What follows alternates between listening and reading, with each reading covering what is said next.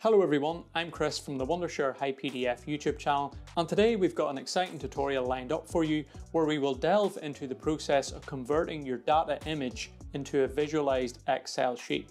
Imagine this scenario. You've received an inventory sheet and now you're tasked with efficiently reordering products based on their respective reorder levels. Reviewing the table details reveals product ID, name, category, in-stock quantity, selling price, and reorder level specified for each product. The challenge?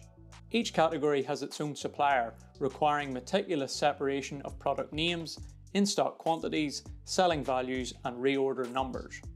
If you were to use a calculator manually to summarize the data, it would be complicated and time-consuming. Clearly, converting this image into an Excel sheet is the efficient solution to summarize the requested data.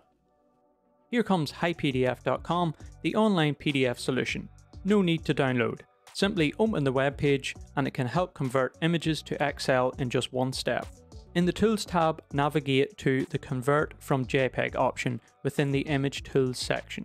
This versatile module can convert the JPEG files into Word, PowerPoint, text, Excel, or RTF documents with ease. Simply drag your data image into the designated box and on the right panel select Excel as the conversion format.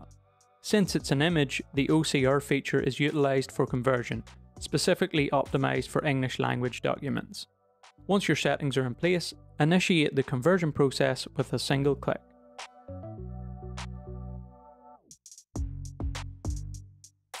Upon opening the downloaded Excel file, you'll find the inventory table seamlessly integrated into the sheet.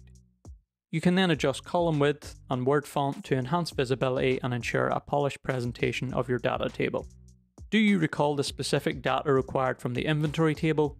Let's revisit the key points. 1. ID and product name for each category. 2. In-stock quantities for each category. 3. In-stock selling value for each category. 4. Reorder level for each category. However, to accurately calculate the total in-stock selling value for each category, an essential detail is absent in the current table: the total in-stock selling value for each individual product. To achieve this, I'll add a new column after the selling price and calculate the total in-stock selling value for each product by multiplying in-stock quantities with the corresponding selling price. The same formula will be applied to the rest of the list. Now let's utilise the pivot table to extract the requested data from the table.